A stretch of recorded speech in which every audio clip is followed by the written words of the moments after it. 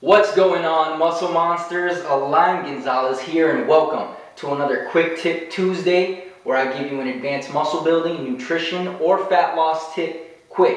In today's video, I'm going to give you 2 techniques to use to bring out any muscle group that you have that is lagging. Alright, so tip number 1, purposely overreaching.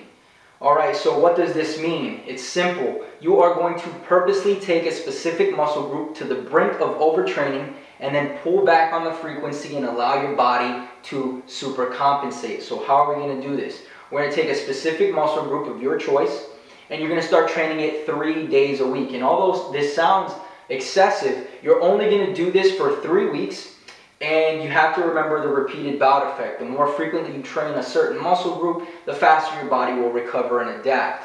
Alright, and then tip number 2, you need to focus on one goal at a time. So, if your goal is to build your arms, then forget about trying to increase your bench press. Your sole purpose in the gym for the next however long is to build your arms. So if you're training your arms 3 days a week for 3 weeks, for those 3 weeks, you're going to have to pull back on the volume and frequency of the rest of your muscle groups. So you'll train them at a maintenance level with like 1 or 2 days of full body training and then your other 3 days of just focusing on your arms.